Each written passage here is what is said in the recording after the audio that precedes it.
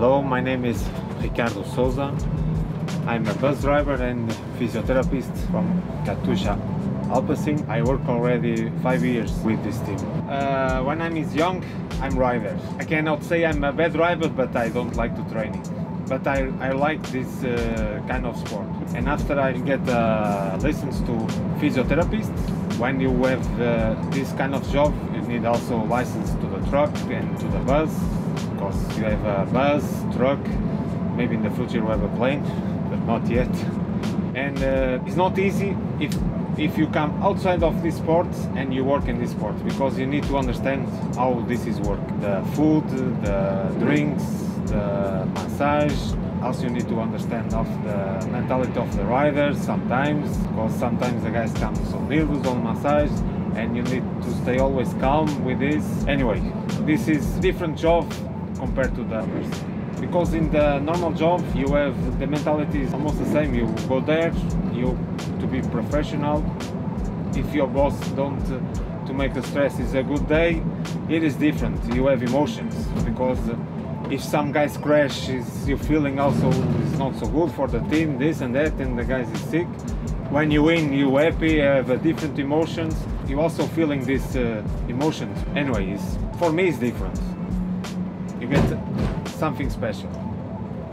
After many years, you also get a good relation with the people.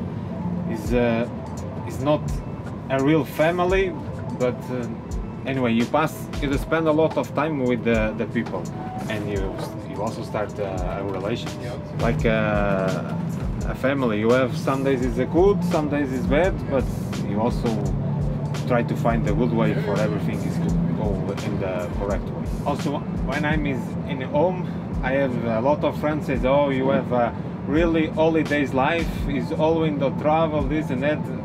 When I start to explain how much time the staff lose, it's not lose, it's our job. During the day, say, you do all these things in one day? Chapeau, huh? This week, I come from home with the bus, it's already 2,000. During the race, almost 4,000. Today, he drives to the finish line, to the top, and to prepare the food of for the riders, and also tea, because it's cold outside, and the guys, when they arrive after one day same like this, they have hungry and cold, they need to take a hot shower and relax till to the hotel. In the hotel, the masseurs collect all the clothing of the riders, put on the wash machines, and after you start to do the massage to recover to the next days. I think all people, when you work here in this kind of job, and the end of the season or the years when you work here, you have a lot of stories. Can you explain your family what's happened some days? You have crazy days and also funny with the colleagues when you work. One of my most memorable of my career when I drive the bus is last year in Paris.